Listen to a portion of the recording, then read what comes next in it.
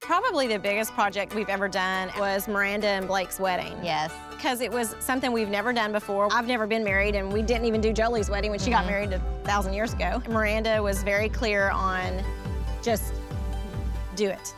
I don't want to know anything about it.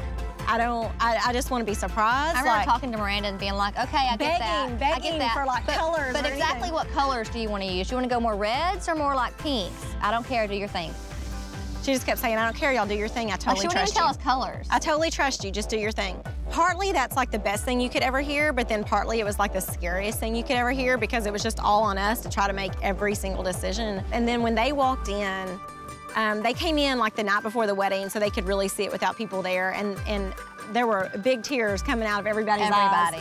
Miranda and her daddy started crying. I mean, it was like the biggest payoff, I think, for us, just to know that we did such an important project and it paid off and they loved it. And you know, like all these people there that were just celebrating in this place that you created. So it was pretty amazing. It was the ultimate karaoke party. Oh my gosh.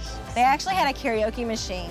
And we had Reba McEntire, Kelly Clarkson, Lady Antebellum, Dierks Bentley. Neil McCoy. All of them karaokeing. It was like the ultimate concept. It was a once-in-a-lifetime experience, for sure.